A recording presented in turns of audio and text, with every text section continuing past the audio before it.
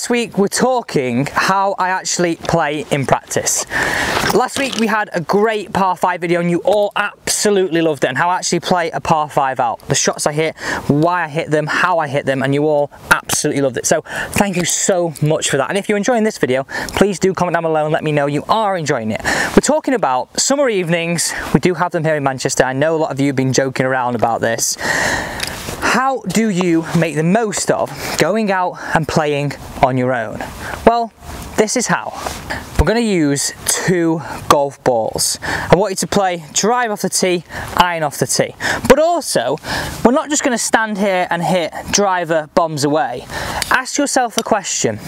What driver shot does it require? Does it require your absolute gun bombs away? Does it require your low bullet into the wind? Or is it your fairway finder? Right now, I'm going to play my fairway finder and then going to follow this on by playing with an iron and play the whole hole out. What score do I make with both golf balls? That'd be interesting for a lot of golfers. Playing irons off certain tees may actually favour your handicap, where you get your shots, and actually help you score a little bit lower. It'll really open your eyes, this, to actually practicing a little bit better and actually taking your game to the course. Far too many of us are range rats, spend too much time on that driving range. I know I've been guilty of that. Let's find out how many people have been guilty. So hit that thumbs up button if you've been guilty of spending too much time on that range. So my fairway finder, let me talk you through how I play this. So I've chosen my fairway finder here because it's not a tee shot that I like. It looks quite visually intimidating. Don't like looking at this one. So I've teed my ball down so the top of the golf ball matches the top of the crown. It's really low in how it actually sits the golf ball. My bombs away would tee a little bit higher there. I'm now aiming down the left hand side, anticipating my low fairway finding fade. I'm making some practice swings, which I'm going to say are gear 3 to 4, not gunned out, really nice and simple. I'm behind the golf ball now, picturing that fade, picturing that fairway finder, and I really dominate how I hit that fairway finder from the tee height. Tee a little bit lower than my bombs away, and it really helps me feel like I squashed that golf ball. Not something you probably thought of with driver before. Straight down the fairway, a little bit of left to right on it, absolutely my stock shot. So that's what I want you to do with the first golf ball. The second golf ball, I want you to grab your longest iron. Now, for some people this may be a hybrid, so either your longest iron or your hybrid. I've gone with my 3-iron 1 length. Cheating stick, really, if I'm honest. Absolute cheating stick. What's the longest iron you carry? It'd be great to hear that as well. So we're teeing that golf ball down now. I want you to really play this hole out. This is if we're really not feeling our game. Can we get the golf ball round? Can I keep this ball in play, advance it towards the green? And this is a tough hole. It's a stroke index 5. Most of us are going to have shots on here. So an iron off the tee, hitting the green in 3, 2 putting for 2 points is not the end of the world. We're avoiding disaster. So I would picture this shot, balls on me towards the back of my stance, weight's going to be left, and again, really concentrating on making that smooth swing. Anytime I'm playing a shot like this, I want it on the deck quickly. I want it rolling out.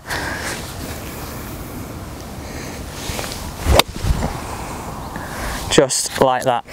Now, you may be asking yourself, well, Alex, I'm a high handicap player. I can't play that punch shot. I can't play long irons. If you're out there practicing, the course is the best place you can learn to do that. Doesn't matter if you hit bad shots. That's why you're out there practicing on the golf course, because immediately you do start hitting good shots, you've got good thoughts and good feelings to take to your next medal or even Stableford round. Right, let's jump down the fairway and play these ones out. We're at the first shot, the iron shot, and it's a little bit further back than I remember this being. And actually, I've got to move it around the tree here. So, firstly, I'm getting to the golf ball. I'm trying to go through the routine as if I was on the golf course. This is my only golf ball I was playing in a competition. Laser in the flag. Flag is 181. Now, remember, if you've got a shot on here, you don't have to take a club that goes towards the green. You could take a 7-iron, leave yourself a wedge on, play as a par 5, guarantee those 2 points. Don't take on too much danger. So I've got 181. I've got to fade it around this tree right now. I left myself some work to do here.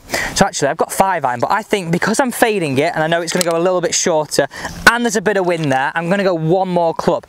I've got 4 iron. I'm going to anticipate that wind's going to buffer that ball a little bit. Aiming left with my stance, club face pointing just left the target. I'm going to swing down my feet line, allow that ball to curve back. I'm going to not take on that tree in terms of height because I have got a long iron. I'm going to play some Bubba golf right now. And great, this is actually fun. This is where you learn what your swing does, and that's really important. What your swing does, not what somebody else's swing does, not what Swing Thought does, what your swing does with different shots. Because we may not actually play the hole this way in a competition, and we may actually confirm driver is the shot. Picturing that fade, club down towards just left the target, feet aiming left. I'm going to fade it around this tree.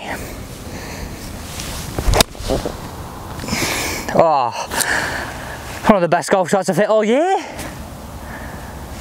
Oh, look at that. Right, let's walk up a little bit further. I'm going to put the divot back first and find out where that drive finished, talk you through how I'm going to play that shot and why am I even doing this? Because I could just go out and just try and shoot the best score of my life. Well, yeah, of course you could, but is that developing different shots? Is that developing different areas of your game? No, right now we are. A little bit further down here, down towards where I hit the drive. Again, that was actually a really nice drive, and do you know what? You probably find this when you make a a more rhythmical swing, an easier swing, your fairway finder, whatever it is, actually it goes pretty far because you're more in time, you're more balanced, more centered hit, more efficient. Okay, what have we got left? We had 180 on before. 130. I mustn't have got that iron off the tee before. Mustn't have got it. 130 into a bit of wind. I'm thinking here I've got 9 iron, little punch shot. I don't want that wind to get it and fly up into the air. I'm going to keep it down and low in the wind and really just make sure I'm hitting this green. I think right now, anytime we've got a shot which is like a 9 iron, 8 iron for us, let's try and be a little bit more aggressive. Let's try and go towards this flag, especially in this situation right now. Our expectations of hitting a 4 iron on the green, okay, if we do, then great, but if we're not, around the green, we look to chip and putt. Right now, I think we've got to, whatever handicap we are, get into that mentality of trying to be a little bit more aggressive with these shorter irons, because if we learn that to be aggressive that way, and we start trusting ourselves in practice, we can take it in play.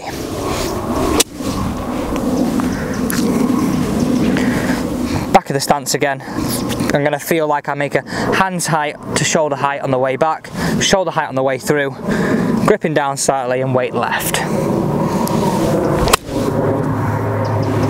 Be the number. Be the number. Pretty happy with that. I'm pretty happy with that. But again, why are we doing this? Why? Come on, Alex, why? You're all thinking this because we're training for golf, working different lies, different situations, different winds, not something you experience hitting golf balls at the driving range. Really hope you enjoyed this video here on Alex Lately Golf. Let's go head to the green. By the way, guys, if you are brand new to the channel, you want to see what I ended up with here, great, stick around because it'll be interesting to see what I make. But also, if you're brand new to the channel, warm welcome to the channel. Please, before you leave, I really would appreciate it if you could join this family by hitting that big red subscribe button, that's not one down there. And obviously, don't miss any of the content. We upload every single day, so hit that bell notification as well. Let's jump up to the green. Let's see if the proof's in the pudding. This is where the 4 ended up, not in a bad situation at all. Remember, if this is a stroke index 5 and you've got a shot on here and you're behind the tree, like that difficult shot we had to play there, don't take it on, it's hard. Take the 7-iron, take the wedge, hit the green in 3, 2 putt for that net par. I can assure you, you're going to get a lot more fun, you're going to hit a lot more greens in net regulation, a lot more points. We all know if we beat our mates. Here we go, can I chip this close? Go on, get in. Oh. Right guys, I want to finish this video by just talking through and summarising this, but also I've got a comment that I've seen that a lot of people have been commenting and I really want to share it with you. So let's summarise exactly why you would do that. 1 is developing new skills, hitting more shots and actually putting in some good practice in the area where it matters. We don't do enough of it, we just try and play out one ball, and our focus when we go out and play on our own is probably on our score. And sometimes it's hard to get into it enough, into a match, to play our best golf.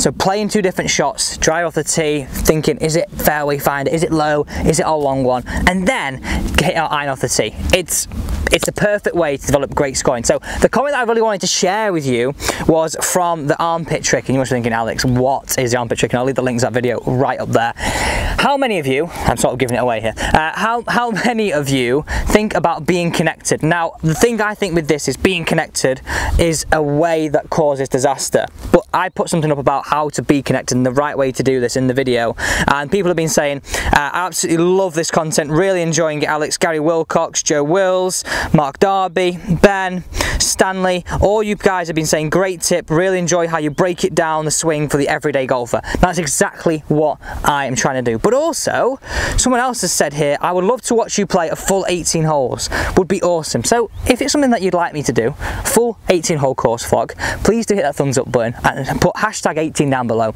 Let's see how many of you want us to do that. Thanks so much for joining me on this week's video, actually today's video. See you tomorrow.